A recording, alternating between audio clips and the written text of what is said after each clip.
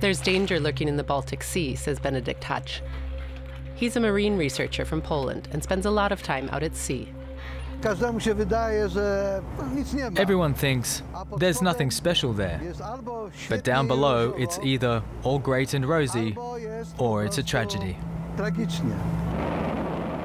Shipwrecks from the Second World War, bombs, munitions, and toxic chemicals pose a risk to the ecological balance of the Baltic Sea, threatening life in it and around it.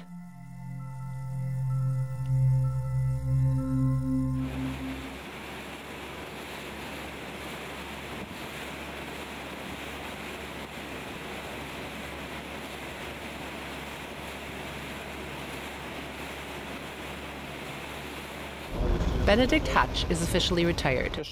As a former commander with the Polish Navy, he spent much of his life on the water. Now he's researching what to him is home, the Baltic Sea. He may be in his mid-60s, but he's not planning to put his feet up just yet. It appears we're now in the first phase of discovering the secrets of the Baltic Sea. We already know a great deal, but we're still searching for new dangers, and we're still discovering them. That's sad. Benedykt Hac and his crew are approaching yet another wreck, a potential hazard to the environment. They scan it using sonar, a kind of underwater radar. We're now sailing over the wreck. Yes, exactly. We're now sailing over the hull of the submarine. It's also visible on the sonar, but because the waves are so strong, the image isn't perfect. It looks as if the wreck has been torn apart, but it's still in one piece. You can see a straight line, a straight hull. All clear. The wreck is known and not dangerous. I reckon there are about 5,000 wrecks in Polish waters. We've only explored about 20% of the ocean floor in Polish territory, which still leaves 80%, and hundreds, perhaps thousands of shipwrecks lying on the bottom of the sea. Benedykt Hac leads his expeditions together with a research institute. Their purview is the whole of the Baltic Sea. Their home is Gdansk Bay.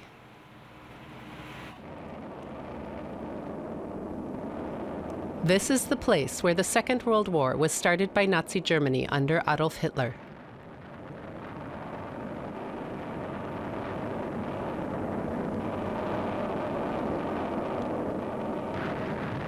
Numerous ships were sunk in the final years of the war, as well as tons of munitions.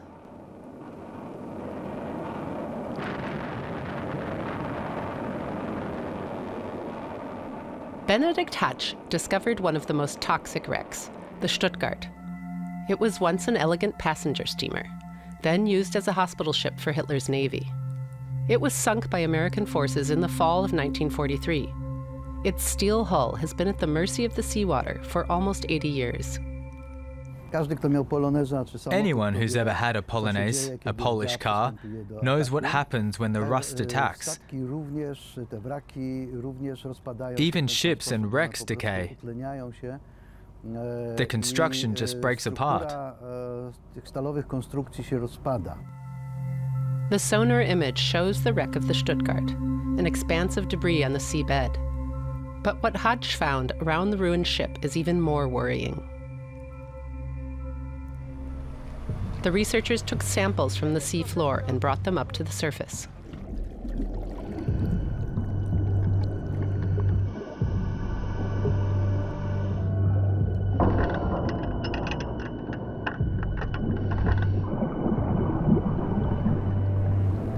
Something black and sticky is dripping from the excavator shovel.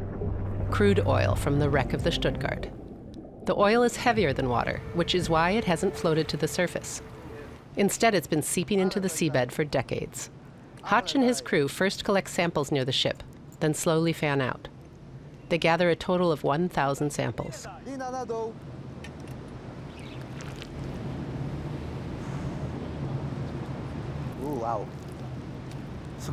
We're on the brink of an ecological disaster. More than 400,000 square meters of the seafloor have been contaminated with oil. That's equivalent to at least 40 soccer pitches.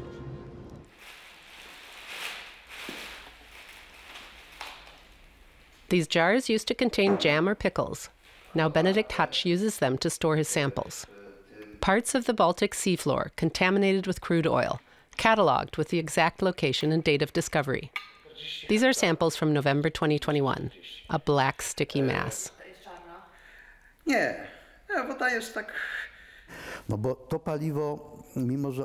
These fuels may be heavier than water, but they also contain substances that are lighter than water, which float upwards.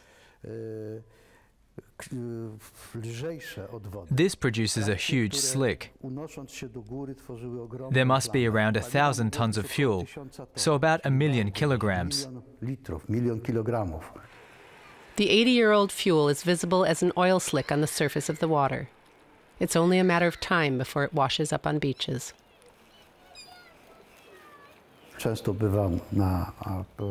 This is a place where I've spent many years of my life. I often walk along the beach, with my wife too. Our granddaughter also loves coming here with us. It would be an irreparable loss if we couldn't do that anymore. Some people say that fish from this area doesn't need to be fried in oil because it already contains oil. That's a dark joke. I eat fish caught beyond the Baltic Sea, mostly cod and pollock from the North Sea. I know too much and don't want to risk anything.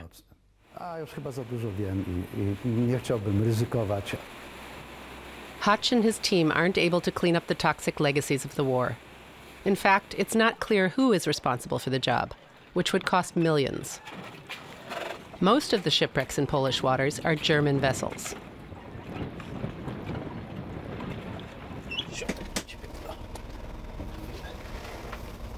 What the Polish researchers can do is learn as much as possible about the wrecks, the oil, and other marine finds like munitions, torpedoes, and mines. They try to scan the ocean bed with the most up-to-date equipment, including this highly sensitive acoustic radar device.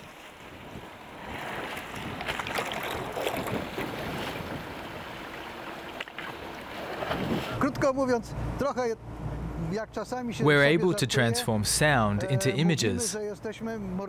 I often joke that we're like marine bats. We see with sound. We construct an image based on reflected sound waves. Brilliant. The technology is exciting, but the information it brings to light has crew members increasingly worried.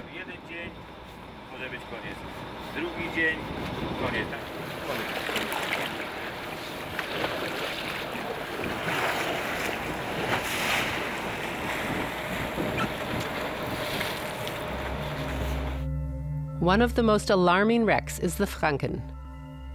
This German tanker supplied the country's navy with fuel in the Baltic Sea. In April 1945, the ship was torpedoed by the Soviet Navy and sank here, with 3,000 tons of fuel on board. The Franken is a large wreck lying at a depth of 70 meters. The situation is very dangerous, and it's getting worse every day. The hull is propped up on the midsection. The two sides are hanging free. The hull is under enormous pressure. At some point, it will just break. That's what happens with steel wrecks. The problem is, the fuel tanks are right at the point where it will break.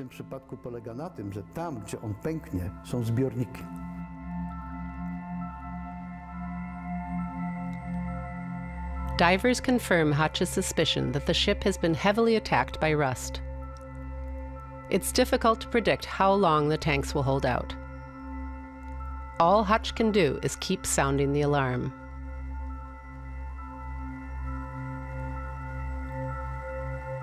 Other nearby nations, such as Finland, Sweden, and Germany, have recovered wrecks from their Baltic Sea waters. Poland hasn't yet done so. Benedykt Hac says that so far, there's been a lack of know-how and people willing to take initiative.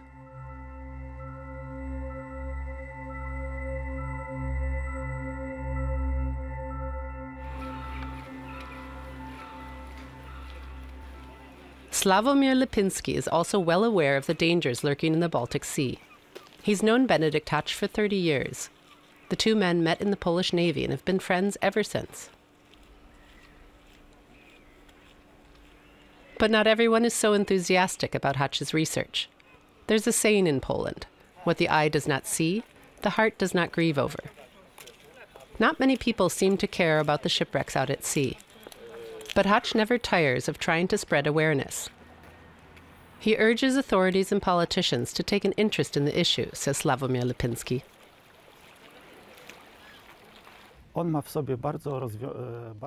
He has a highly developed curiosity. What's around this corner? What hasn't been discovered yet? What can be done? What can we do better? There's a dynamism about him that captivates other people. Still, most people aren't excited about pollution and the prospect of costly disposal. What they are interested in is lost treasure. Rumors about the Karlsruhe, a German cruiser, triggered something akin to gold rush fever when it was claimed that the wreck might contain the famous Amber Room. The priceless treasure, looted from St. Petersburg by the Nazis in 1941, disappeared after World War II. Although the ship was found, the treasure was not.